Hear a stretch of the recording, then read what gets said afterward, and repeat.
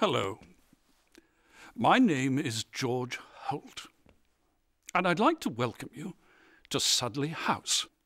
I moved here with my wife Elizabeth and my daughter Emma 6 years ago, in 1884. But the house was first built way back in 1821 for the corn merchant Nicholas Robinson. I've made a few improvements over the years. For instance, I moved the main entrance to the north side and built a lovely garden veranda to catch the sun to the south. There's a lot of building work going on in the city right now, too. The commercial centre seems to be expanding by the day, fueled by entrepreneurs and industrialists. Did you know that Liverpool is now the second largest port outside of London?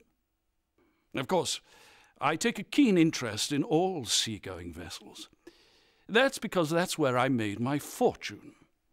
The ships of Lamport and Holt sail throughout the world, carrying British-made goods overseas and bringing back the raw materials to make even more British-made goods for export. It's a very profitable business. This room is, of course, the library, although I use it for business as well as for relaxing with a book. Oh, by the way, the bookshelves were done by the Liverpool firm O'Neill's. On the shelves, you'll find shipping registers.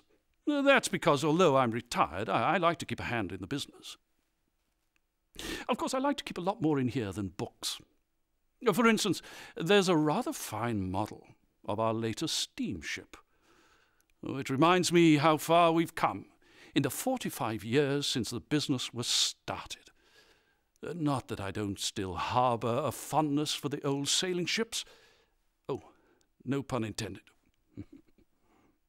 I even named one after my own dear mother.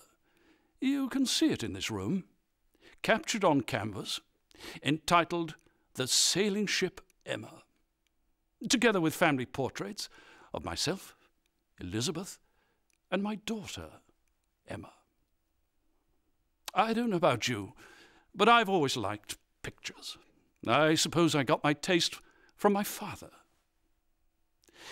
The Gypsy Sisters of Seville is a lovely picture that he commissioned from the artist John Phillip. And don't forget to take a good look at my Turner, Margate Harbour. I remember what a thrill it was to buy. Not just because it was my first Turner, but also my first truly great picture. Of course, I've bought a lot more since then, but it's only money, and you can't take it with you. I think it's the duty of those of us who've made fortunes in Liverpool to put some money back into making it a better place for everyone. But that's my other passion. Well, it's been very nice talking to you.